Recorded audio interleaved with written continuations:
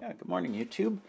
Here's that Craftsman C3 battery pack that I tore apart, and these are the 6 cells that were somewhat good. They're not very good. I measured capacities of in the 600 milliamp hour range for the pair of cells, so I did not separate these out, partly because they didn't check out all that high.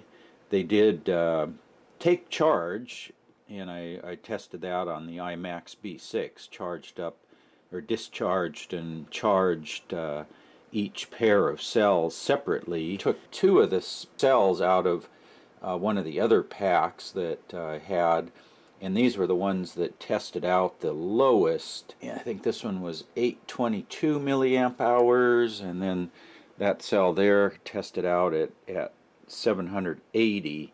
So these were my 2 weakest cells. I don't know if that shows up on camera there or not, but it's a Sanyo cell, 18650SA, and then an L48A. It's just an embossing on the heat shrink. But what I did, I was able to, if you can see that, bend these tabs that I cut back over and then solder each one in. Soldered I just used 2 cells, one on each position, since these 2 cells are better than all each pair of those cells. This will still fit back in the battery pack here, and I can plug in the fuel gauge, and I'm getting yellow. I've charged it up fully, and then it's been sitting a week or so, maybe 2 weeks since I charged it, so it's kind of down a little bit. But at least now I've got one of these early Craftsman C3 extended capacity packs that I can kind of play with and see how it charges. And since it's all torn apart, I can measure voltages and like probe the MOSFET pins, and haven't quite decided what I want to test or how to test it yet, so still working on that a little bit. But at least I have one pack that is semi-functional. If you run the pack dead, it kind of goes into a sleep mode, and then there has to be something done to these side pins to get that chip to wake up and turn on one of the MOSFETs so you can then charge the battery. So I will have to think about this, start playing with it, and see what I can come up with.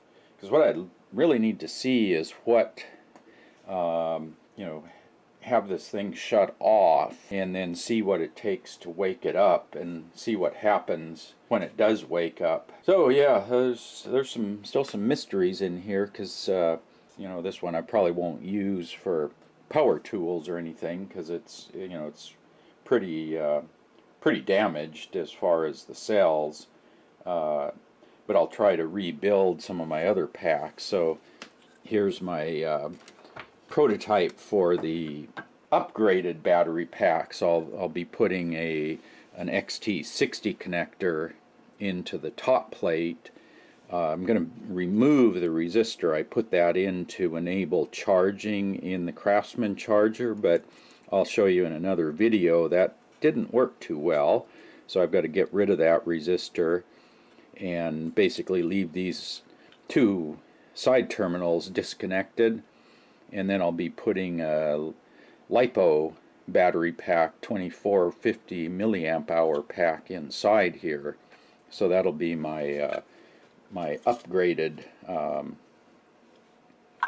battery to actually use. So I'll be modifying some of these cases to hold the LiPo packs like I did on the Black & Decker. So anyway, I've got a semi-functional battery, and I'll see if it actually can power something here.